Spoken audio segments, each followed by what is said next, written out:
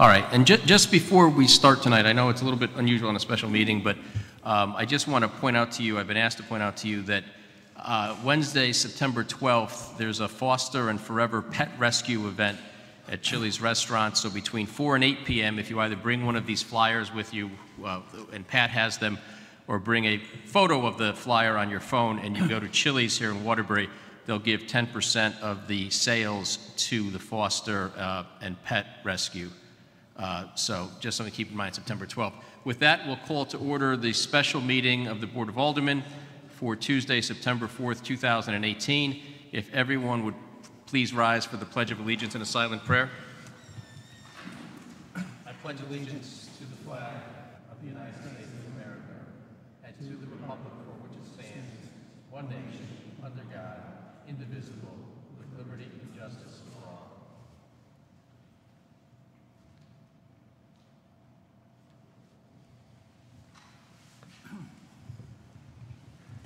Alderman Brunelli. Here. Alderwoman Cavallo. Here. Alderwoman Cotto. Okay, one missing. Alderman DiGiovincarlo. Here. Alderman Dorso. Here. Alderman Giacomi. Here. Alderman Hadley. Alderman Kula. Here. Alderman Lopez. Here. Alderman Matthews. Present. Alderman Martinez McCarthy. Here. Alderman Napoli. Here. Alderman Nugent. Present. Alderman Sherman. Alderman Pernaruski. Here. 12 present, 3 absent. Thank you. With that, we only have one item on the agenda this evening, which is a workshop regarding the proposed 10-year agreement with Jacobs for operation, maintenance, and management services for the Water Pollution Control's water collection and treatment system. And with that, I'll call on Mike LeBlanc to come up and make some opening remarks, and then he'll turn it over to Jacobs. We'll have a presentation, and at the end of the presentation, we'll take questions from the members of the board, if there are any. Mike. All right. Thank you. Good evening. Thank you for the opportunity this evening to allow for this workshop presentation, to allow for an overview of a proposed contract for the operation and maintenance and management of the water pollution control plant and the collection system. Several months back, the city issued an RFP to evaluate the market as far as companies that were in the business of providing O&M services. The responses to those RFPs, to that RFP, came in on June 12th at the beginning of this summer. Through that process, there was a committee that was established that went through a thorough review of the responses.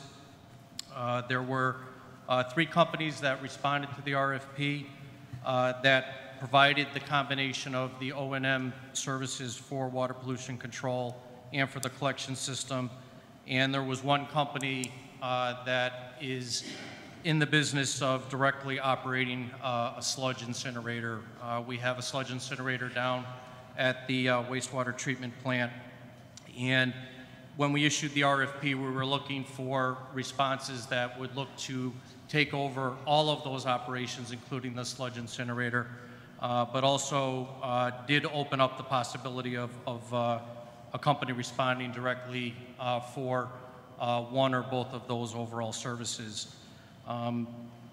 When everything came together, and what we'll be discussing in more detail this evening, is the respondent that was ultimately selected is the company referred to as Jacobs. And Jacobs entered into a partnership agreement. It was part of their response to the proposal where they would partner up with Synagro, who is currently the operator of the Waterbury sludge incinerator facility down at the plant. We have, through this process, been able to really establish the opportunity for substantial savings. We've reported to you in the executive summary that we believe there's an opportunity for a little over $12 million in savings over the 10-year life of this contract.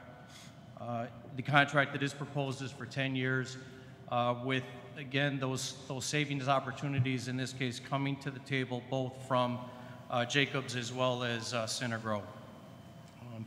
What's nice about the contract that is before you and will be discussed this evening is as part of the operation and management arrangement, Jacobs will oversee the operation of the sludge incinerator that Synagro will continue to operate.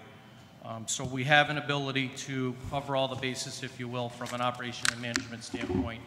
And it was critically important to the city through this process to make sure that we did have all those bases covered, both on the collection side, in the treatment plant side, but also, as importantly, on the sludge incinerator side. These are complicated systems to operate, and there are significant regulations that are in play from EPA and from DEEP that will continue to be in play as we go forward. If ultimately the anticipation would be that these regulations and requirements on the environmental side are only going to become more stringent as we go forward. So it's important from the compliance standpoint that these issues are covered for the benefit of the city. So again, there were 3 companies that had responded on the O&M side and with Synagro on the sludge incinerator side. We went through a process over the summer of evaluating thoroughly the responses to the RFP. We met with each of the companies to receive presentations and to allow the opportunity for a Q&A session. And through this process, we reached a consensus, a unanimous consensus through the selection committee that we felt that Jacobs absolutely was the best qualified to move forward in the O&M and M services for the water pollution control facility. It was at that point in time when we wanted to further the vetting process. The committee and also the mayor, we took the opportunity to go and visit the plant that's operated by Jacobs over in Woonsocket, Rhode Island. And in Woonsocket, the arrangement there, they started initially with a design-build concept, but ultimately that transitioned over into a long-term operations arrangement. It's a very successful project for Jacobs over in Woonsocket. The layout, the facility, in talking with the people and looking at the improvements that have been made over at the facility in Woonsocket, provided tremendous comfort to the selection committee and the members that were on that tour that day from the standpoint, again, of reaching greater comfort with what, under any circumstances, would be and is considered a significant transition that we're looking to undertake. When we reached that point where it was clear, without question, that we would like to move forward with Jacobs, we then entered into the negotiation phase of the process from a contract standpoint. What Jacobs and Synagro had initially proposed was very, very competitive, but in furthering the best interests of the city and protecting the interests of the city, we really did negotiate hard with both companies to ultimately arrive at a final negotiated contract at rates that are going to produce substantial savings going forward. Jacobs, as you can imagine, was very, very interested in landing the city of Waterbury as a client. And Synagro as well was very, very interested in securing a longer-term arrangement with the city of Waterbury for operating the sludge incinerator facility. Those interests combined, with, again, Waterbury contemplating going down this path, aligned from the standpoint of ultimately furthering negotiations. Yes, squeezing both companies, where at the end of the day, we've got a pricing structure, a locked-in pricing structure over 10 years that, again, on the savings side, we are very confident that it'll produce substantial savings year in and year out over the 10-year period. I think it's important for me to highlight that, on the financial side as the finance director, the monetary savings are significant, but I think as you'll hear from the presentation and certainly in comments that have been conveyed in the press recently, The savings are secondary to the other objectives and important considerations that are being addressed through this arrangement from an operation, maintenance, and management standpoint. There's an opportunity here for the City of Waterbury through this arrangement to transfer significant risk, both on the performance and liability side, to this company, Jacobs. And additionally, when you hear this evening about the depth experience that Jacobs brings to the table, there's an opportunity to capitalize on their expertise and bring that to the table, and their depth of resources in the event that there's any natural disasters or different things that have to be contended with.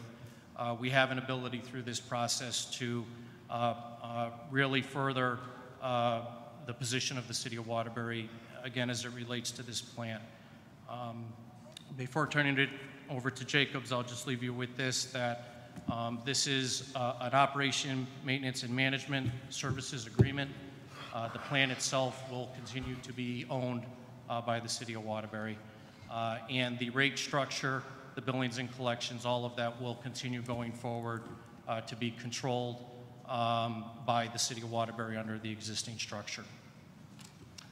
So with that, I'm going to turn it over to the first representative. There's a couple gentlemen from Jacobs that are going to present this evening, and following that presentation, we'll certainly be available, all of us, for questions and answers.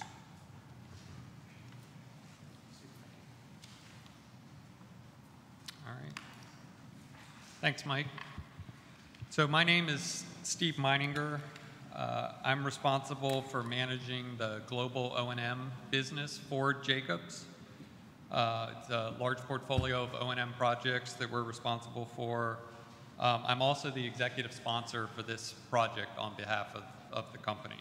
And I'll be responsible to make sure that the team has the resources, tools, et cetera, that they need to be successful. I'd like to thank Mr. President, the members of the board, the city staff who went through an exhaustive process from RFP, site visits that we did, interviews, a due diligence where they went and looked at our facility operation, talked with our clients to make sure that what we were saying was accurate, and as Mike mentioned, a very thorough final negotiation process that was extensive and painful, I must say. But the city did a really good job of representing the interests of the residents. We go through a lot of these processes, and this was one of the most comprehensive processes that we've been through. Our team spent over 2,000 hours of time evaluating the facilities, coming up with our approach, and how we were going to deliver the services. So it was an extensive investment on behalf of our company to make sure we were proposing something that we could live with and commit to and provide a high level of service for the next 10 years. We put together a brief presentation and welcome your comments and questions afterward. So I'm going to start by talking about the background of Jacobs and our capabilities as a company. Jacobs is a US-based company with extensive resources. We've got 77,000 employees worldwide. We have over 150 offices, work in over 190 countries, $15 billion a year of revenue.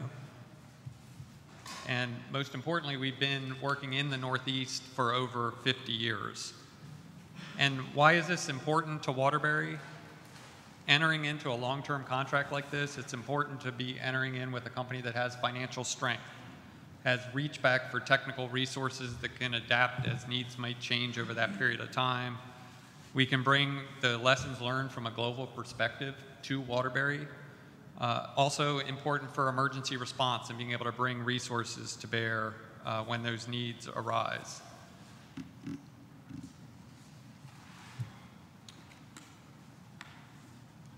Our water business was founded on 4 simple values: commitment to the environment, taking care of clients, integrity and honesty, and delivering great work.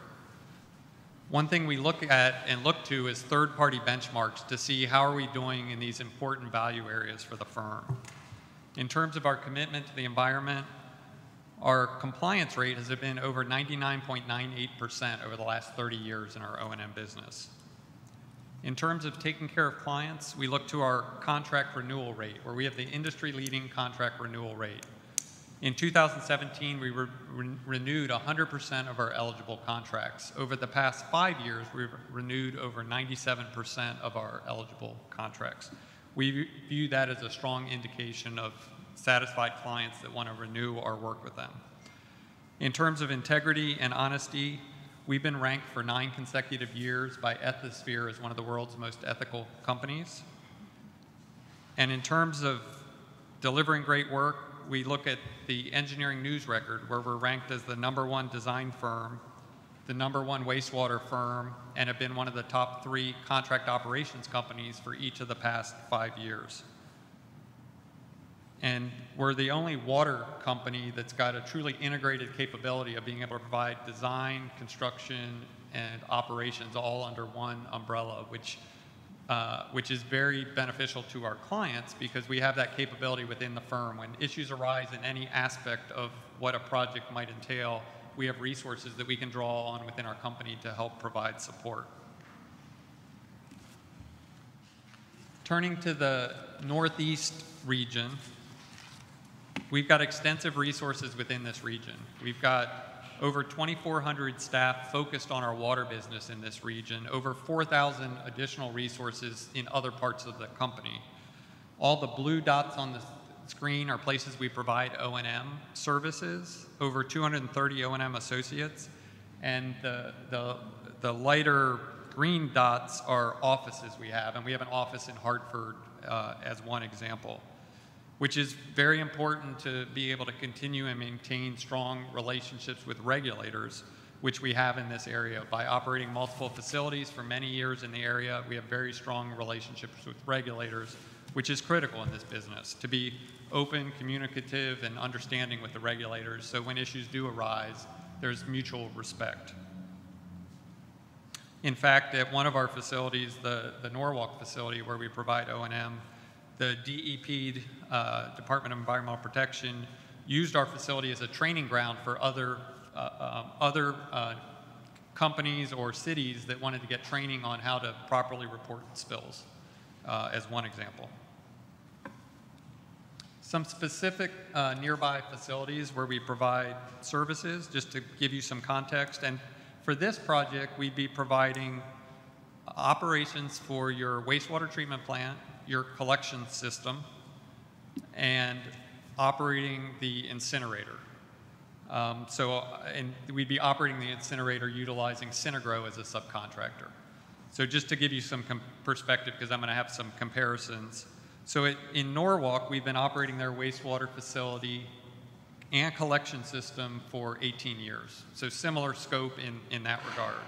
We also provide support to their CMOM activities, which is a program that applies to collection systems that's also an area of focus for Waterbury.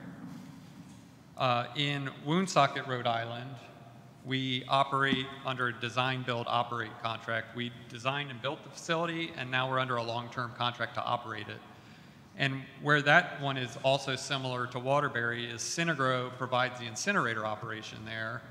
We do the water and wastewater O&M, but then we also oversee that contract on behalf of the client. So very similar to the arrangement that we're talking about here. In Westerly, Rhode Island, we just transitioned that facility last year. We provide long-term wastewater operations there. And then for the North Hudson Sewage Authority, based in Hoboken, New Jersey, similar size facility, similar scope as to what we'd be providing for Waterbury, although there we have 2 wastewater treatment plants that we operate, a collection system, combined sewer system. One of the noteworthy things there is we renewed the contract a few years ago, I think it was about 5 years ago now, for 18 years. And at the end of that 18 years, we'll be there for over 40 years. So just an example of the long-term contracts that we have in this area. We also were there during Superstorm Sandy. Kevin will give a little bit more perspective on that, but it was a good example of the resources we have to be able to respond to emergency situations. Not going to spend a lot of time on this, but just a context of the kinds of large programs that we also engage with as a company. We were the company responsible for the program management for the Panama Canal widening project, and we were also the company through a joint venture with 2 other firms responsible for building all the infrastructure for the London Olympics. So just, again, perspective on the kinds of work that we engage in addition to water and wastewater operations. So now let's talk about some of the highlights of our partnership with Waterbury, which is centered around public health, environmental protection, and cost savings. Critical to our efforts is managing your assets to maximize their useful life of all the equipment. We're the only water company at the time to have won the Malcolm Baldrige National Quality Award. What that award process looked at was all the systems and processes and approaches that we used when we implement operations and maintenance of our facilities. It was a very exhaustive process. They sent teams of auditors out to about 15 of our facilities and ultimately confirmed that we did what we said we do. And we view that as an indicator of consistent implementation of those systems and processes, which allows us to drive for efficient operations, which ultimately saves our clients money by doing things in a different way than they can do themselves, because we can use our economies of scale and centralized resources to support projects in ways that cities can't afford to do. We're also able to leverage our engineering and operations experts off-site to be able to support in ways that can utilize a fraction of people's time versus having to commit large amounts of time in some cases to embed a resource that can be provided remotely. We talked about the relationship that we'll have with Synagro. Through this relationship and the trust that we've built as working together at a number of locations, both our companies were able to provide a very cost-effective approach. And Synagro, providing the same service as one example, is going to be providing that at a significantly reduced cost for the extended term of the contract that they're going to be able to provide those services. The total savings associated with that is $9.7 million over the next 10 years. And we guarantee performance and we transfer risk from the city to us through that process. In addition to the $9.7 million of savings I mentioned, there's an additional opportunity for the city to save money. 3 specific areas. Through the negotiated contract, the city is going to be able to share savings in chemicals. So if we are able to reduce the cost for chemicals, the city will share 50-50 in that savings. And we're confident through our approaches to operations that there is a good opportunity for additional chemical savings. We've also offered discounted engineering services through our proposal. These aren't required, but it's an offer to the city if they want to leverage us for additional engineering services. These aren't the services that we'd just be providing as normal course supporting our O&M project. All these extensive resources I mentioned, there's a lot of resource built in. This would be things outside that aren't anticipated at this time that the city may want to leverage our engineering capability. We've also identified through our proposal areas for energy savings in electrical specifically, with some projects that can be implemented that have a return on investment that would justify implementing. And those savings will accrue 100% to the city because electricity is going to be paid direct by the city. So that's another opportunity of savings out there. We'll also be able to leverage our national agreements specifically around chemicals and other areas which help us drive to the savings that we've proposed. So I'm going to turn the presentation over to Kevin, but wanted to note a couple people before I do that. First, I'm going to note John Rickerman, who's at the bottom of the graphic there. John is based within 30 minutes of this facility. He leads our global technical services group, and he just happens to be located less than 30 minutes away, which is a really nice opportunity for the city. He'll be responsible for helping to make sure that we've got the resource and training on the ground for the staff here. And he leads that group on a global basis. He has about 90 people in his group that provide those kinds of support services. And then I wanted to introduce Kevin Dahl. Kevin will be our regional manager and is our regional manager over the Northeast region, has been serving in that role for a number of years. He's been working in this business for nearly 20 years. He's worked as a project manager over O&M projects. He was the project manager at our Norwalk project a number of years ago. He's done multiple transitions of projects from public to private operations. He's also an engineer, professional engineer, and he actually has communication skills as well, which is a real positive, and he's a strong client advocate as well, which those who've worked with Kevin know that he's a strong advocate for our clients, which is, again, a real benefit for the city. He's also a Class 4 wastewater operator, so really a good mix of skills that are important to this kind of a project. And with that, I'll turn it over to Kevin. Thanks, Steve. Excited to be here, and thank you for the opportunity. Just a little bit more about me. I live in Monroe, Connecticut currently, which is only 26 miles, about half an hour, depending on traffic. I grew up in Stratford, Connecticut. I'm a UConn grad with an environmental engineering degree, and closest to Waterbury, my dad used to work for City Trust, which was the building right through that window. I used to come up as a kid in the early 90s and color my coloring books in that building, so it's interesting to be back. So further on our staff that we're bringing to this team is John Ahern. John is sitting over here on the bench. I've worked with John for over 7 years. He's got 37 plus years of experience in the field. He's worked at a 200 MGD facility in Wards Island, New York. He's also been a project manager in Norwalk, Connecticut. He's a grade 4 Connecticut operator, and he's going to be the face of Jacobs here for Waterbury, and he's committed to this project, and we're excited to have him here. In addition to John, we have Chris Smith, who's sitting next to him. Chris has worked with him for over 10 years. Chris has also worked in Norwalk and a number of our other facilities. He's coming with extensive experience in maintenance and asset management. He's also a certified operator. And both John and Chris and myself also bring another level of certification that's emerging in the industry. You'll see up there it says CMRT and CRL. That's Certified Maintenance Reliability Technician and Certified Reliability Leader. And these are next level certifications for our maintenance personnel that we also want to bring to the team here in Waterbury. Mike Mitchell is the next person on that list. Mike is proposed to be our collections manager, and he's coming from Maine. He's also from Connecticut some time ago. He's a NUIA grade 4 collection system operator, as am I as well. So Mike is excited to be here, but he couldn't be here today, but he's another member of our team and our talent that we're trying to bring to Waterbury. And as Steve mentioned, John Rickerman is last on the list there. And Chris is also living in Burlington, Connecticut, so that's 30 minutes away, the same as John Rickerman.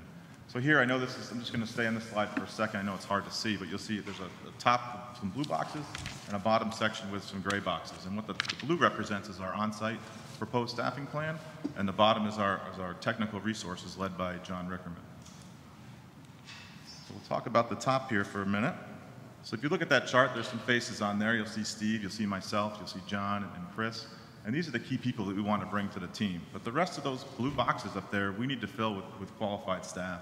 And our plan is to bring the people, the existing staff of Waterbury's plant, to bring them onto our team. We need to go through a hiring process, but we don't have people that we're bringing in to fill all these boxes. We want to use the institutional knowledge and the experience of the on-site staff to augment our management team. That's our plan. Next is the Technical Support Services Group led by John Rickerman, and these people are important because they bring expertise in certain areas like compliance, health and safety, laboratory, asset management and maintenance practices, biosolids, community engagement, HR, labor relations. These are people, and these are just a representation of people in the area that they are conduits to the greater organization. So as Steve mentioned, John has over 90 people in his organization, and as you heard, we have over 77,000 in the greater Jacobs organization. So these people are important because they're going to bring that experience and that expertise that you normally wouldn't have access to bear here in Waterbury. So another reason why these folks are important is our emergency response. And as Steve mentioned Superstorm Sandy, I'll tell you a little story about that. And as residents here in New England, we know that there is a benefit to seeing hurricanes come up the coast, is that we can plan for them. We can see them coming up the coast. Superstorm Sandy, we were watching for 4 days. We didn't know where it was going to land. And eventually, as everybody knows, it landed in New York Harbor. And we mentioned we have the Hoboken project, which is right there in the harbor. So we had staff positioned all up and down the East Seaboard, including myself. I was in Woonsocket at the time. We had people in Hoboken. We had people in Florida and in that area that all mobilized. When that hit New York Harbor, we mobilized that whole team. It was probably close to 30 people. And what happened in Hoboken is that Hoboken sits in a bowl. So the river's edge is actually above the lowest point inside the city. So the water came over the edge, filled the city up, and you needed a boat to get into the treatment plant. Now that's a major catastrophe when all your equipment, your motors are underwater, under salt water. So what our team did was we dewatered the site. We pulled all those affected motors out. We sent them out to be cleaned and baked by a third party. We brought them back. We reinstalled them. And Hoboken was the first plant put back online for full treatment that was affected by Superstorm Sandy. And we're really proud of that. And you'll notice on the right of that blue box, there's a plaque that Fred Poche, our client, dedicated to the response team for that effort. And that's something we're very proud of. In addition to Superstorm Sandy, we've had more recent hurricanes hit this country. There was Hurricane Harvey in Texas, Hurricane Irma in southern Florida, and Hurricane Maria hit Puerto Rico. Jacobs responded to each one of those emergencies and provided valuable relief effort. And the water treatment plant in Puerto Rico was also the first plant put back online that was affected by that hurricane, largely thanks to Jacobs. So we want to bring these resources to Waterbury. And so these are people that we invested in, these are people who are important, and that's what it's going to talk about next, is the transition process for our staff here. And we know that this is a very difficult time for people. We want to put people at ease, we want to talk, we want to communicate, we want to make sure this is as clear and transparent a process as we can make. So currently we're in the developing the partnership agreement phase, which is the step one on that chart. The second phase is the conduct employee workshops. We want to be transparent and tell employees what's going to happen, how it's going to happen, and when it's going to happen. And we just don't invite the employees to these workshops, we invite the spouse or the partner, because a lot of times those are the people making the decisions, right? So we want to get everybody involved, we want to be transparent and become a family with all of our workforce. The third step is we're going to interview new associates. There'll be job postings posted that people will apply for. We interview those, and then we make subsequent employment offers. And then when we hire those people, we start with an orientation process. And then finally, we implement a continuous training and development process, and this is key to our success. See, as Jacobs, we don't sell a widget, we sell services. So people are the core of our business. If we don't invest in our people and train our people and support our people, we'd have nothing to offer. So that's the key to our success, is to develop the people that we're bringing to the team and the people that are already here in Waterbury to make part of our team and develop them for continuous success. So how do we know that this transition process works? Well, we measure it. So here you'll see some bar graphs. There's dark blue lines on the left and light blue lines on the right. These are pre and post surveys to employees to say what's their satisfaction level with their previous employer to their new employer being Jacobs. This is important, again, because people are our business. We are committed to training and development. We promote a work-life balance that's positive for the employees. We reward good performance. And we also offer career opportunities that you currently can't offer. And I'm going to talk a little bit about what tools that we're going to bring to the table that Steve mentioned. I'm going to highlight two of these. So our systems are key to our superior operations in that Malcolm Baldrige Award that Steve also talked about earlier. So the one on the top of the circle is the job safety hazard analysis. And this is important. We have every task that we do, whether routine or non-routine, we ask our employees to fill out paperwork, which makes them step back and makes them go through each step of the job so that they recognize what the hazards are in each one of those jobs. They're doing that as a team. It can be, depending on the task, it can be an individual or it's a group of people within a department, or it could be cross departments. And then a supervisor is also in that mix and taking a look and signing off that, hey, you guys have thought about this, you're going to go about this the right way. And what that does is mitigate our risk on safety and also compliance. Another process I'm going to highlight is in the bottom right-hand corner. It's called process control strategy. And these are important because it's about compliance. So what we do is we hold these weekly process control meetings where John and his team and Chris will hold a meeting with operators, with mechanics, with collection system folks, and we're going to measure ourselves every week against targets that we set. And that's important because everybody's getting cross-coordination, cross-pollination of what the overall leadership strategy is for the project to see where we might be falling down, to make corrective actions before they get out of control and become a problem. So these minutes, or these meetings, are documented with minutes, and those minutes are also sent off to John Rickerman's team, who I mentioned leads our technical support services. So now we have a third-party QA/QC oversight of what's going on at the project, so they can see trends that maybe the people that are too close to the day-to-day stuff don't see. And that's a value that I think that's something else that you can't have right now. You don't have that ability current time. So in summary, the process control strategy is fundamental to day-to-day compliance.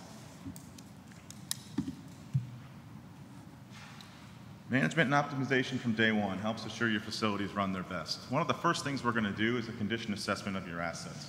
We notice the assets are in good condition. We want to make them in great condition. We want to extend the service life of all your equipment. And I think that lowers costs over time. In addition to that, we're going to develop our O&M plans, which talk about contingencies and emergency response planning, which we've already talked about. Staff training and resource allocation, and you'll see Pro2D2 on there. It sounds like Star Wars, but really it's just a fancy simulation software that we use to build on the plant, and we can run simulations of the plant in different scenarios. So, for example, if we were to take a tank offline, what impact does that have on the day-to-day operations? Or what impact would that have in a future theoretical situation? And that data is shared both with the plant staff, with John's team, and with the city, so we manage day-to-day activities and also long-term planning. Outreach and public education support effective community relations. We not only partner to run the wastewater treatment plant, but we want to be your partner in the community. So in Norwalk, we partner with Harbor Watch. In Woonsocket, we partner with an organization called River's Edge that do cleanups, that do educational outreach. We do tours at the treatment plants. We want to have presence at your community events. A couple organizations we've already started to reach out to are the Naugatuck River Revival and the Waterbury River Brigade. These are important. We're in the water business, and the Naugatuck River is a vital asset to the community. We want to preserve that. We want to make it better. We want to be your partner in doing that. We're here to stay. We work and live amongst the citizens here in Waterbury, and that's our aim. We're both local and we're global, and that's what we're bringing to bear here for you. So Jacob's commitment goes beyond conventional contract operations. It's a single source service approach that combines operations, technical services, and program management, like Steve mentioned. We're a single source of accountability, transferring that risk to us for compliance and performance. It's a reduced administrative burden for the city of Waterbury. Access to a worldwide network of technical resources, and you share your risk as your partner. So we want to bring a higher level of service using tools and resources that you currently don't have. And we're excited to be here, and I want to thank you for this presentation. And now I'll open it up for opportunities for questions and answers. Alderman Brunelli. Thank you for coming. Nice presentation. Just give me an idea, if this is approved, the transition. I mean, when you come in, my thoughts are on the employees that work there already. I mean, they given, equal opportunity to work for your company if they choose, or if they want to stay with the city and move around. I mean, is it reasonable to say you guys pay pretty good money, have benefits and stuff? Yes, we have competitive pay and benefits, and our goal is we're going to post job offers, and we welcome the existing staff to apply to those job offers. Because that's something we would need to know, because we'd have to get those people working. If you're going to hire them, that's fine. If not, it probably takes a month or so, right, to go through that? Yeah, we talked about a transition over about 60 days to get all the paperwork done. Yeah, because that's my top concern. Everything else looks good here, and we need people. I wish you luck, and thanks. Thank you. Alderman Napoli. Thank you, Mr. President. Does the agreement indemnify or shield the city from liability in the event there's a spill or other issues associated with the operation of the plant? Yes, to the extent of our negligence and our responsibility, yes. Okay. Do you foresee an increase in operational spending that would impact the city at all? No. Our price is guaranteed. Okay. What protections are in place for our employees, some who have been loyal employees for years? Can you talk a little bit about that? So our plan is to hire all the qualified employees that apply for jobs. Okay. How has Jacobs improved the quality of life in other communities that you serve? Sorry, can you repeat the question? Sure. How has Jacobs improved the quality of life in other communities that you serve?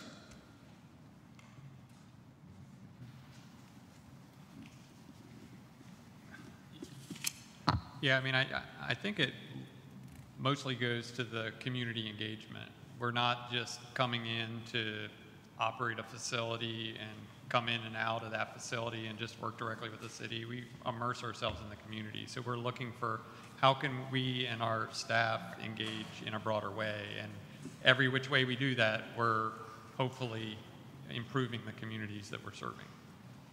And I'll also add, I mentioned the career opportunities. So as a bigger organization, we offer a lot more opportunity to employees that join us. So they can move across the country, they can stay locally and support regional efforts.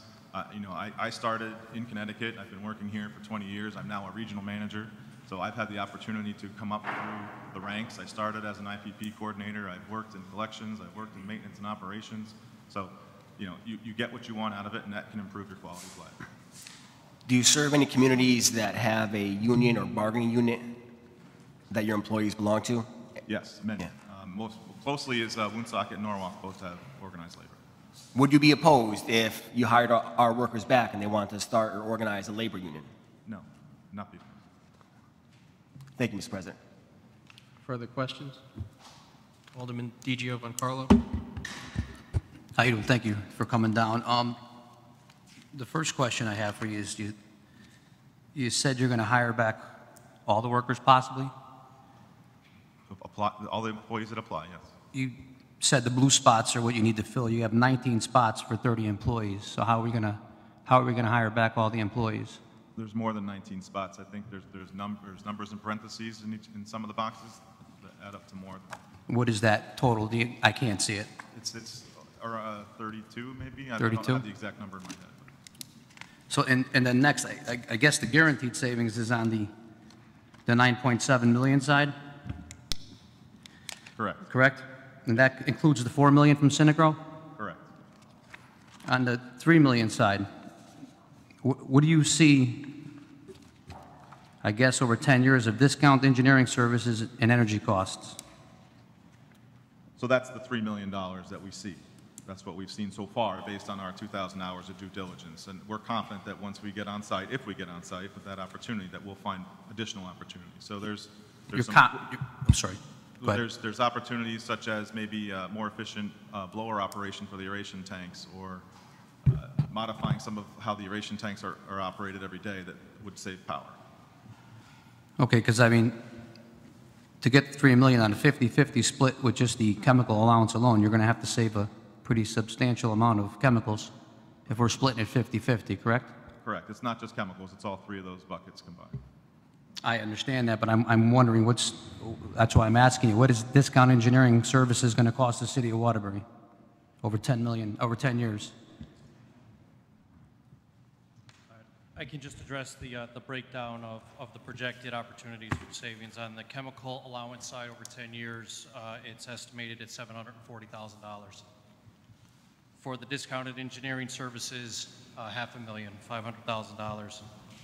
And for the energy cost savings, which is where the significant opportunity is, with various improvements and opportunities that Kevin spoke to, we're projecting just a little over $1.7 million over 10 years on energy cost savings. So 745 and 1 point what, Mike? So it was 740 on the chemical allowance, 500 on engineering services at the discounted rates, and 1,700,000 to be exact, 1,735,000. Okay, and they would pay for the upgrades for the energy cost savings? The capital upgrades would be a cost that the city would incur as part of its normal capital program associated with the plan. Again, these are assets that the city is going to continue to own throughout the life of the contract. But it's the operational opportunities that Kevin alluded to with how certain components of the equipment are operated, where they believe there's opportunities where it can be done a little bit differently that would produce lower energy costs in the day-to-day operational. Okay. And the 4 million from Synagro, Mike, we negotiated that deal with Synagro?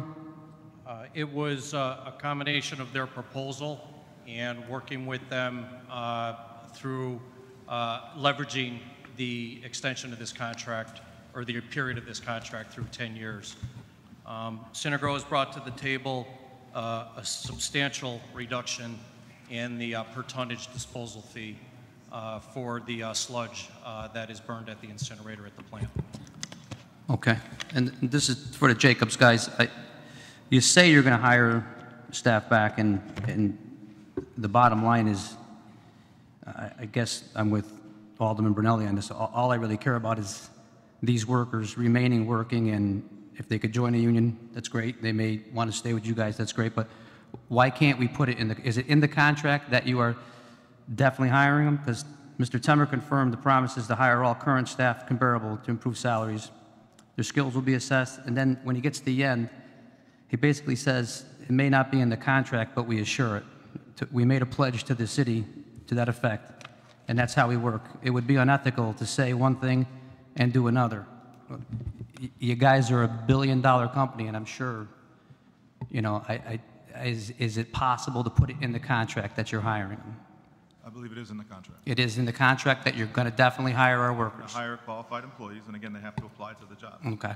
I don't know that they're going to all apply. Okay, because the article in Monday's paper doesn't make it sound like that. So, okay, very good, thank you. Further questions? Alderman Cotto? Thank you. You mentioned about issues that were solved. Could you give some examples of issues arise on the past and how they have been solved in regards the companies that, or the projects that are similar to the one that you want to bring here to Waterbury? So I understand the question. You're talking about problems in other communities that Jacobs has solved? Mm-hmm. I can speak to Woonsocket for one, and I'll let Steve talk more if he wants. Woonsocket had some compliance issues, and they had some stricter regulations that were coming down for phosphorus removal and total nitrogen removal. So the problem that we solved was an innovative solution at a cost-effective. It was a competitive bid process that we won and saved Woonsocket millions of dollars, and also are knocking it out of the park with the compliance as it compares to the new permit that they're under, which is one of the strictest limits in New England. Okay. And so you will have or Sinagro will have a subcontract with you. It is a well-recognized company. However, some environmental leaders have concerns in regards to their operations and liability. What is the extent of your supervision over Sinagro? Overseeing Sinagro, so their current contract is going to run to term, which is 3 more years, and then we're going to oversee them during those first 3 years, and then they'll be a direct subcontractor to Jacobs, and we'll have complete control. Okay.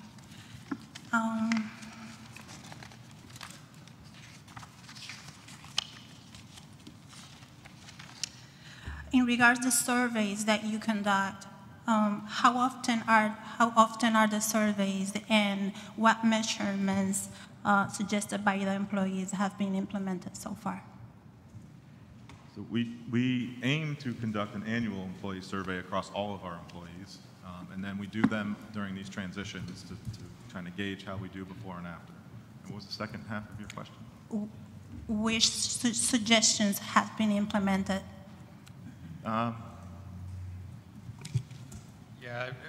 We implement suggestions around how we do in terms of working hours, how we do shift schedules. We've implemented suggestions around where we focus our company resources in training and tools, and so just a variety of areas. And we do annual surveys. We do them company-wide, and then we do them specific within our O&M group to make sure we're getting the hourly and craft perspective properly represented. And we have a consistent survey that we've been using for like the last 20 years, so it's very easy to compare year over year and look at trends and be able to adapt to specific trends. We also survey, as part of that process, all our customers every year so that we're getting feedback as to where we need to adapt. We survey on how's our regional manager doing, do you see them, are they, and all the way down to our, are we being responsive to your needs, are we delivering the quality we said, are we saving the money we said, So it's very consistent approach to surveys and taking the feedback. Okay. You mentioned about the outreach, and I think that is amazing, and I thank you for that. I would suggest for you to also reach out to the Environmental Control Commission, because they are very active and are advocates about our environment in the community. And I appreciate and I thank you on behalf of the people of Puerto Rico for your work there. Thank you. Further questions? Alderman Giacomi. Thank you, Mr. President. Gentlemen, I appreciate you coming down here tonight. It's an important discussion and would really be a major change here in the way that the city operates, obviously, this particular area. So I think this is really good to have this presentation and hope that you can sort of help me out here with a couple questions based on the contract.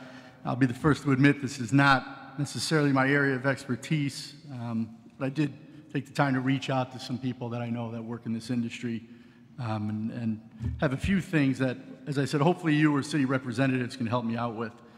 I guess the first one for Jacobs, not necessarily the city, is looking at section 5.9, that talking about capital improvements that the contractor would have to pay versus what the city would have to pay. I think it's allocation of maintenance and capital costs. For me, that was a little bit confusing, some of the different terms where it would be Jacob's responsibility versus the city's responsibility versus a shared cost. Would you be able to perhaps walk through a couple of examples of typical examples of when the contractor would have to pay versus a typical example of when the city would have to step in and bear that cost? Right, so the way that contract is structured is that any expense that's $10,000 or less is on Jacobs, every instance. And then every instance over 10,000, the city will pay the first 5 incidents, the entire cost, and then if it's the 6th and beyond, Jacobs will pay the first 10,000 of every incident after that. But the capital cost is still on the city. That's not priced in our. Okay. So as you said, if the first 5 over 10,000 is on the city. That's what you just. That's correct. And this is really tied into, keep in mind, anything associated with normal maintenance and repairs throughout the course of the year falls on Jacobs, okay? The example I would give you that they've presented to us where it would fall into this capital repair component would be a pump that has to be replaced. And you can have a scenario where either it's a planned event as part of the capital plan or it's an emergency case scenario where a pump went bad despite the continual maintenance of it, and it has to be dealt with. In most cases, the repair and or replacement of a pump is going to far exceed $10,000. And what we wanted to do was leverage some responsibility, some buy-in from Jacob's standpoint, where after the first 5, they would then be responsible going forward. So recognizing, and this was part of the negotiation process, recognizing that they're not intimately familiar with the condition of the systems and the equipment, et cetera, we felt it was fair in the negotiation process that we would take the responsibility for the first 5 incidents, but after that, again, the first 10,000 thereafter would be on Jacobs. So they would have a vested interest in absolutely maintaining the equipment to the highest standards possible to prevent any premature repairs or failures in the equipment. Okay, and I think that kind of leads me to the next part, which is a little later on in that section, section 5.22 with the capital expenditures at the request of the contractor, Jacobs. And they'll have to submit recommended expenditures to the city before a date certain of each year of the contract. Now it says the city has the ultimate approval or rejection authority over those requests. However, it says if the contractor, and you bear the burden of proof, demonstrates that the recommended expenditure is required by prudent industry practice, and that it's not the result of your failure to operate, and that you've exercised prudent industry practice to sort of avoid or mitigate the impact of its performance, et cetera, and the city nonetheless decides not to consent and pay for such recommended expenditures, then you shall not be required to meet your performance obligations hereunder, and you shall not be liable as any damages as a result. Again, if I'm reading that correctly, it does have the potential, and you know, in life there are unexpected things. It does have the potential to be kind of scary. If you step in and you come in and you start inspecting things and you do a full assessment and you outline and you see deficiencies, What's there to say that you don't step in here year one, year two, and start to look around and do your due diligence and say, wow, this is worse off than we thought. You need all these capital improvements. It's not prudent industry practice to not do them. It's going to be pretty expensive to get it up here, and if you don't do it, we can't be responsible for the results. Now, I know you said you've been in the plant, or you have, and you've started sort of to do a review, and you feel comfortable that we are sort of, that all the equipment and all the different capital things in there are okay and have been historically maintained with prudent industry practices up till this point? So we spent, as we said, 2,000 hours of due diligence in the plant. So I wouldn't say that we have an intimate knowledge, but we have a high-level knowledge of what's there. And we're confident that your facilities today are in good condition. Okay, so you would say that the plant and the collection system has been historically maintained with these prudent industry practices up until now? To a large extent, yes. Okay. I think the one thing I think everyone would agree with is you'd want to avoid something like a smooth year one and then going into year two, some sort of massive surprise capital improvement request that's based on maybe, historical sort of things that you couldn't see in those 2,000 hours or something like that. The next one, I guess maybe, Mike, it could be for you. I'm trying to, I don't want to jump around too much, but actually, I'm sorry, looking at my notes here. Do you have an anticipated request, budgeted request? I know you said it's been 2,000 hours. You don't have a intimate knowledge, but a pretty good knowledge. I mean, do you anticipate what kind of capital improvement request you'll make? I think that's premature right now, but as I mentioned in the presentation, we're going to do a condition assessment. So we're going to bring in those expert technical resources. They're going to go through all the assets, and there's thousands of assets in your facilities between the pump stations and the treatment plant. And we're going to score those based on condition and their risk, which is their potential to do harm or non-compliance events. And then we'll evaluate where the priority is to spend money. And that, in the first year, that's required by February 1st, a submission on the capital. Right. And then I guess, Mike, perhaps this is for you, related to that. We're projecting, I think you said $9.7 million in anticipated savings over the life of the contract, correct? Now, does that include what we anticipate for obligations for capital improvements to the sewer system? How is that being calculated? It's completely separate. From the standpoint of the capital obligations for the plant going forward, that's separate and aside from the operation and maintenance savings that are reflected in that $9.7 million. The fact of the matter is that for a plant of this size with the collection system, there will continually be a need for the investment on the capital side. We have every year adopted a capital plan for the water pollution control plant and collection system. There is currently a 5-year plan in place. That is going to get scrutinized by Jacobs as they come in and do the condition assessment. The burden of proof is going to be on them from the standpoint of validating the requests that are coming forward as each year progresses.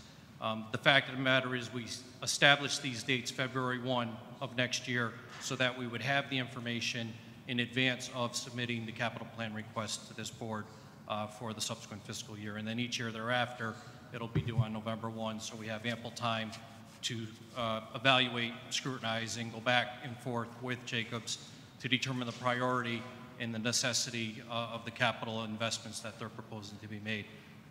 But at the end of the day, as it is now, as it has been, as you know, back in 2015, there was a substantial capital authorization that was approved, recognizing the fact that there is a desperate need and will continue to be for investment in the infrastructure, particularly on the collection system side, but certainly with the plant. The plant itself went through its last major upgrade, I believe, in 2000 timeframe, 1995 to 2000. So, you're looking at a plant that is now, 20 years in. And so, okay, I get that. Now, I guess just to be clear, though, as you said, I think at the beginning, the 9.7 is operations and maintenance cost savings that are anticipated, and it's separate from any anticipated capital improvement costs. Correct. All right. Now, there's something I also, I guess, perhaps along these lines, talking about costs, et cetera. I believe the contract provides a provision to renegotiate the yearly fees if it was, I think if it says if conditions change more than 10% than what is noted in that, I think it said Appendix B, correct? Is there any incentive, I didn't see it, maybe I missed it, in the contract for Jacobs to put into place some kind of system to reduce rainfall infiltration into the system. You know, the amount of rainfall and subsequently sewer flows, and again, this is me talking to people in your industry that said this would be a good question. If rainfall increases and sewer flows increase, would the city likely have to pay more for operations because of that Appendix B and that provision in there to renegotiate?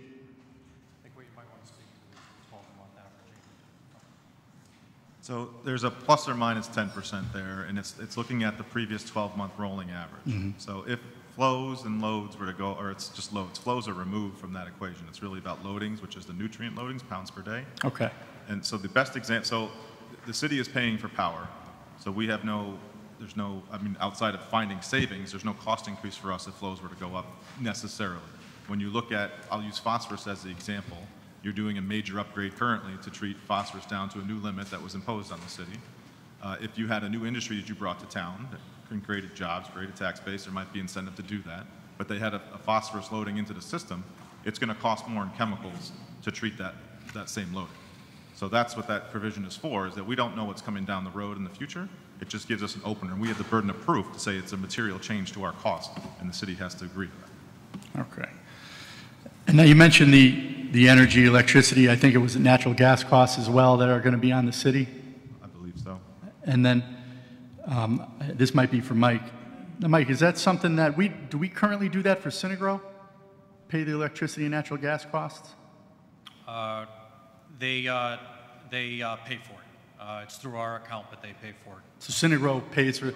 So I mean, I guess why here? To me, what was the reasons? Can you walk us through why we wouldn't maybe want to put something in here that would incentivize Jacobs to use less energy? And now I think based on listening before, you anticipate lower energy costs based on your historical performance in other areas and other contracts that you have. But why not include something that would incentivize? Well, I think part of that question was about the Synagro piece. So Synagro, under that scope, has to pay for everything, power, utilities, all that stuff. And the reason for that is because it's a merchant facility and there's another revenue stream there. But you're correct, there wasn't an incentive put around natural gas. Okay. I mean, Mike, do we know what the electricity bill was last year for the plant and for I think there's 20 pump stations? I don't have that offhand. Okay. I wasn't sure, you know. If you did have it offhand, I would have been very impressed, to be honest with you. It's substantial, I will say it's substantial, and one of the components that, you know, we're continually trying to leverage opportunities for energy incentives. The fuel cells have been up and operating over at the plant since January.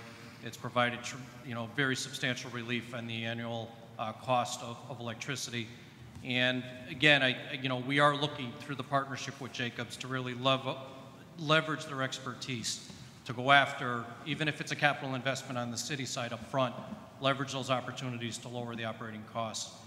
But there is an expectation from them. You know, we are looking to see on the operational side, you know, through how the water is treated, et cetera. We are definitely looking for opportunities where there's going to be savings. And, you know, although it's not directly incentivized within the contract, there is an expectation that, you know, we will be looking to have those discussions in the months ahead to see what they're able to do to, again, benefit the city from the electricity cost side. Just add one more thing to that. We do have an extensive sustainability program within the OM group, and we'll be happy to share our annual sustainability report, which shows when we track energy and utility costs, we set 3 goals per year, I believe, right, John? Per project that they are trying to achieve some kind of level of sustainability improvement over that contract. So we're driving that as a culture in our company, although it may not be reflected exactly that in this contract. Okay.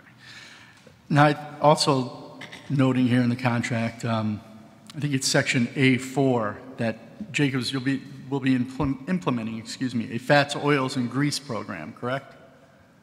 Yes. Now, I think this is the same thing that has come up historically here in this, you know, in the city of Waterbury. And if I'm relating the 2 issues correctly, and if it's the same issue that I'm thinking of, this is something that the city has historically pushed back on. Now, is this going to be something that's going to require every restaurant, you know, food service establishment to get a permit to how they're managing their grease, or how they are dealing with their oils, et cetera. How will that sort of apply to, restaurants and other vendors in the city? So that the fats, oil, and grease program is a current requirement by the Connecticut DEP. Right. So we're just be enforcing the existing regulations. And I believe you had a previous engineer, Wood and Curran, developed a plan for that program. We'd just be following that program that's already in place. Okay, because and thank you, for clarifying that. Again, just trying to go from historical memory. I know this is something that's cropped up in the past, but that the city sort of had pushed back on. So, Linda, I'm sorry if you want to add. Alderman, it is in place. We are following it, and I don't know if you noticed in your last water and sewer bill, there was also a notice to everyone about the Oh, I noticed those water and sewer bills. There was a requirement about having the grease trap if you are commercial. There was a notice in it because it is the state law. We don't Okay. have the local ordinance, and I think I think that's what I'm thinking of. we didn't Okay. pass the local ordinance, but it's state law. It's also part of the Clean Water Fund's requirement. All right, I appreciate it. Yeah, I think there was some push or some talk of a local ordinance some time back, and it's probably what was jogging my memory. Now, I guess, Mike, this next one, and it's kind of a big one for me, and to be honest, some other people that I've talked to.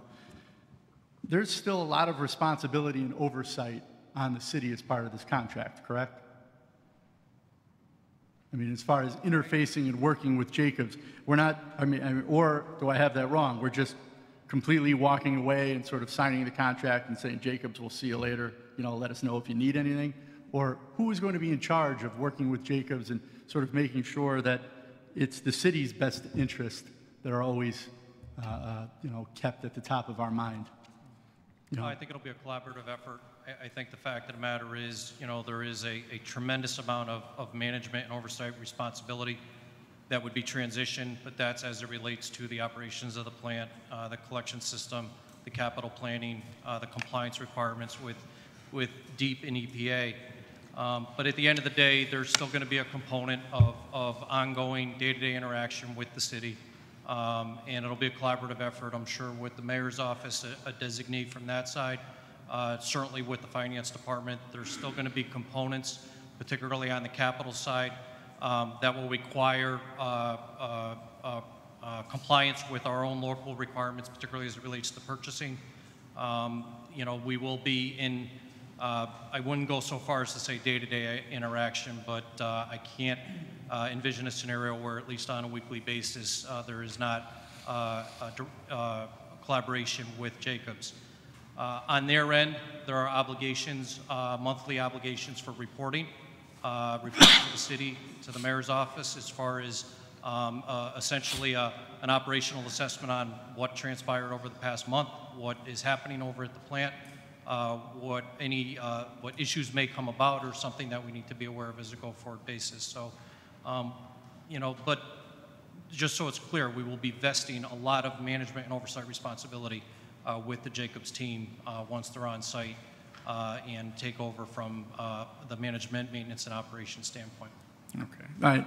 And I think, again, you've sort of answered my question, and I maybe have asked it, not in the best way, but I was wondering if we are maintaining the city either through the mayor's office, if we're going to hire somebody in the mayor's office, or if there's somebody already in the mayor's office or in your department or somewhere that has some level of expertise that we're going to keep in-house to properly look at a report or something like that, that when Jacobs gives us a required report about one of the provisions in this contract, it could come to the Board of Aldermen and you could say, you 15 aldermen and alderwomen are pretty intelligent people, here's the report. And the 15 of us, I'm guessing, would look at it and go, I don't know anything about this sort of thing. This isn't my background. So I'm wondering if there's any thought for that. And I'd be remiss without saying this, and I apologize for not bringing it up in my first set of comments. We have Lynn McHale, who was the former general manager over at WPC. She is an attorney working in our corporation counsel's office with Linda. And she's got a tremendous amount of expertise, historical knowledge, as it relates to all of these areas from the plant side. She was a major piece of the process, the RFP development process, the RFP evaluation process, the interviews. She came out with us to Woonsocket to tour the facility and spend some time with one of the key engineers. So at the end of the day, again, it will be a combination of the mayor's office, finance department, other departments within the city.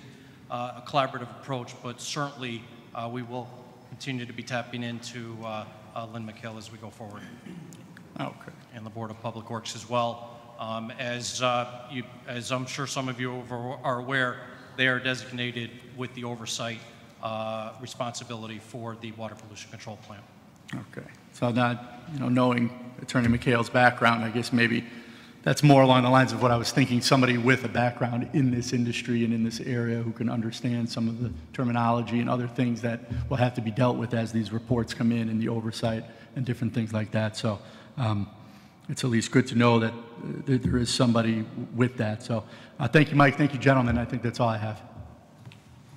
Further questions? Alderman Sherman? Thank you, Mr. President. Thank you, gentlemen, for coming down. I also want to express my concern with the hiring of employees currently at the plant, and I'm pleased that that's mentioned in the contract. The city has implemented reporting of spills both to residents of the city and to towns downstream. Will we continue with that reporting? Yes, we'll do all the required reporting, yes. All right. Concerning the monthly reports on all maintenance and maintenance work actually performed, who at the city will be receiving those reports on a monthly basis? And will we ever see a report concerning the city actually receiving those reports so we don't end up in a scenario like we did with the Palace Theater, not getting financial statements from them?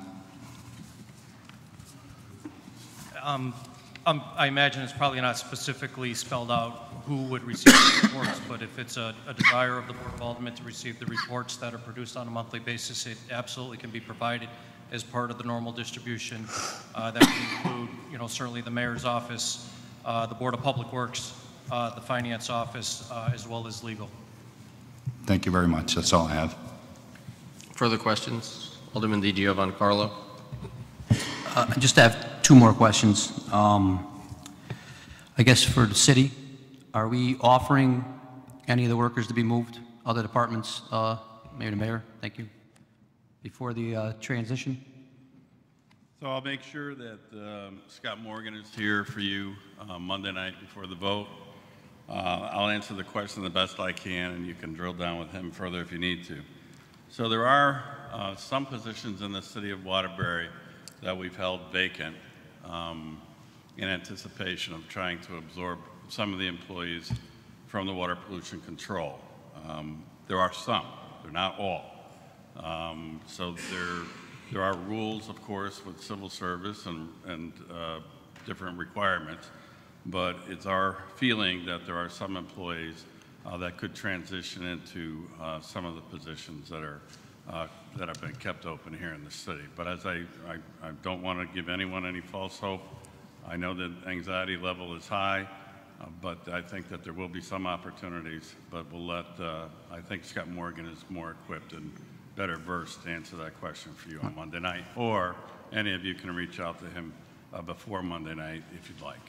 Thank you, Mayor. And the other questions for the Jacobs gentleman. In the contract, or for anybody in the city who wrote, Section 6.3, hiring and retention of employees. Contractor shall offer full-time employment to all qualified current city Water Pollution Control Department employees. What does qualified mean, gentlemen? Are we talking about a drug test and then they're in, or what is qualified? Because that's a big word in that process. So the way I'll answer that is a drug screen and a background check, and then we have, depends on what jobs they apply for. So there is an application process. So in the example I'll give you, if an electrician wants to be an electrician, they have to have the proper license to be an electrician. That makes them qualified. Right. Would you say spent like 2,000 hours? Yes. Overseeing the plant? Do you feel all our employees are qualified? I did not interview any of the staff. We only looked at the facility. Excuse me? We didn't talk to any of the staff members. We only looked at the facility and the assets. So can we answer that question? Can we get the wording to say the contractor shall offer full-time employment to all current city employees pending a drug test? I'm confused on the qualifying scares me.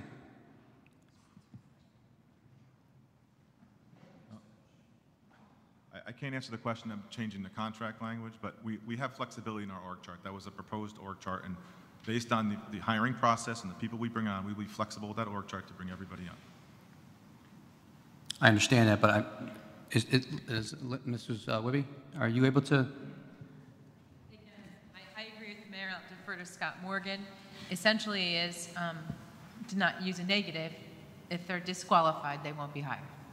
As you're saying, if they don't pass a drug test, or hypothetically, if somebody was in a licensure position and they really didn't hold their license, that would be a disqualifying event. Right, by Monday, can we have that knowledge if they're all licensed? I mean, we don't have that. We don't necessarily check every employee's licensure or certification for the position. I don't know that we have that. We are undergoing and making sure, and we are also undergoing a whole host of reviews from the HR perspective.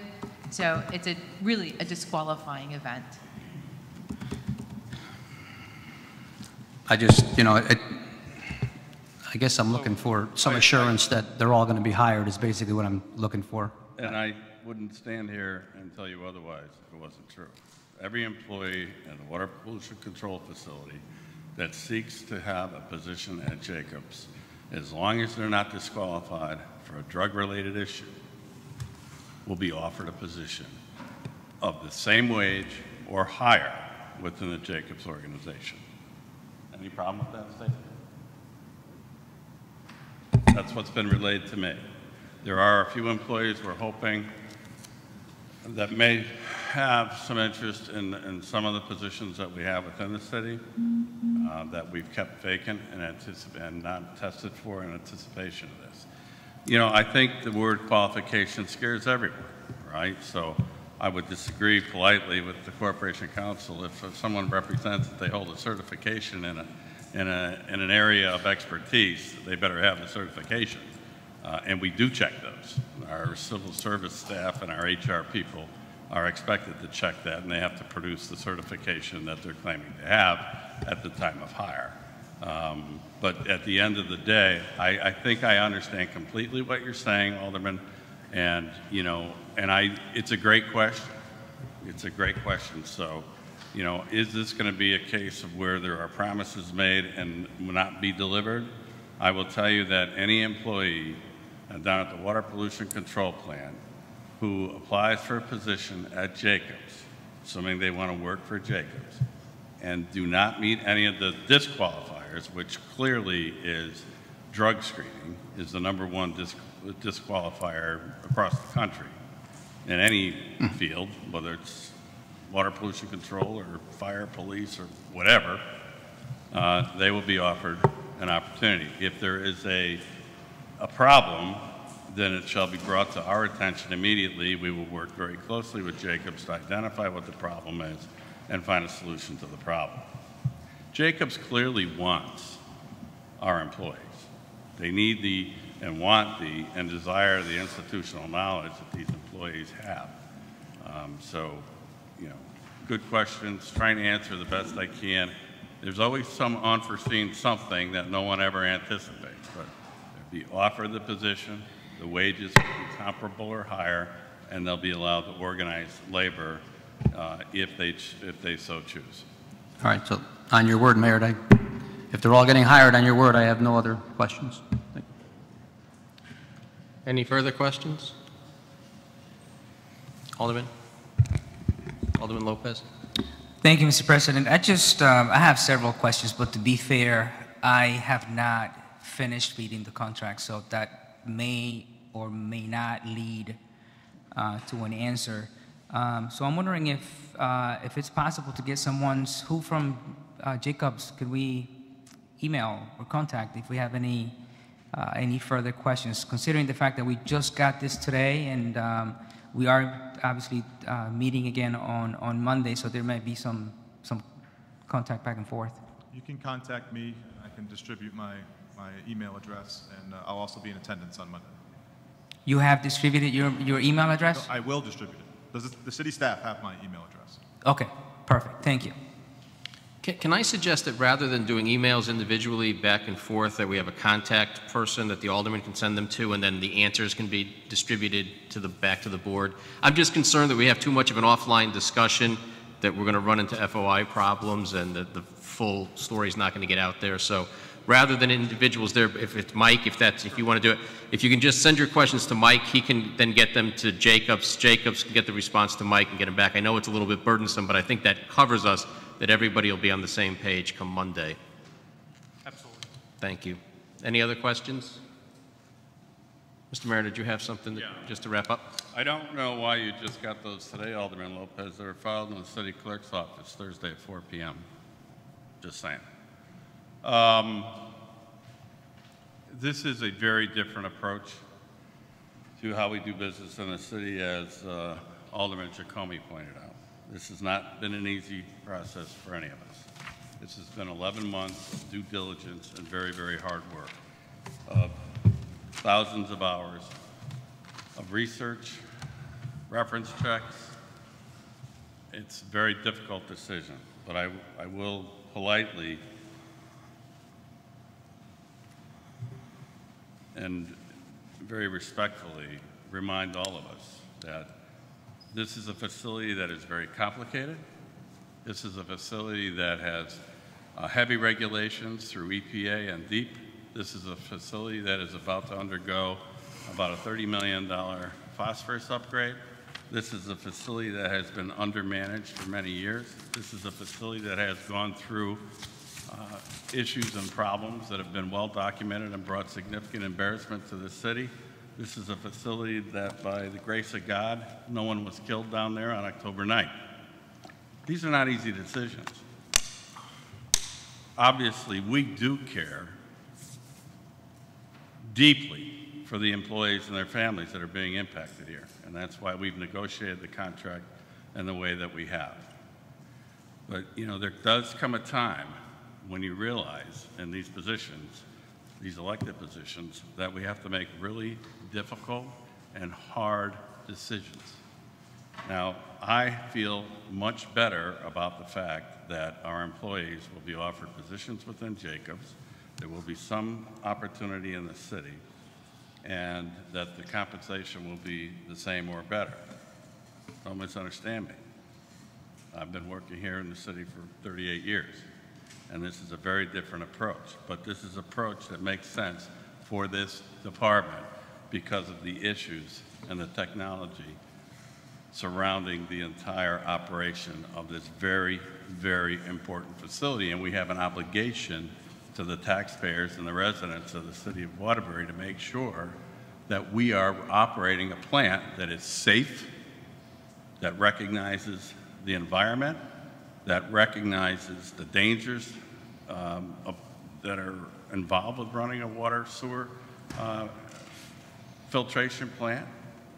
And we have to make sure that we are willing to make the decisions that is right for the city of Waterbury as a whole, obviously keeping in mind always that our employees need to be looked after and watched out for. But at the end of the day, this company is by far at the forefront in this industry and will offer this water pollution control facility and the employees opportunities that they would never have to move up the ladder, to stay regionally, to travel around the country, in some cases the world, if they so desire, to improve their own certifications and their own opportunities. But it's not an easy decision. I am not standing here saying that it is. I'm very proud of the fact that our employees at the water pollution control facilities have understood the dilemmas that we're going through. I understand the anxieties, and we're doing the best we can. But at the end of the day, these are decisions that the people who put us here expect us to make. Thank you. Thank you. With that, this being a special meeting, there's no further business to come before this board, so I would entertain a motion to adjourn. Motion to adjourn. Motion having been made by Alderman Brunelli, seconded by Alderman Napoli. All those in favor signify by saying aye. Aye. Opposed, no. Thank you all very much for coming out tonight. Thank you all for coming for the presentation, and we'll see you all again on Monday evening at 7 o'clock.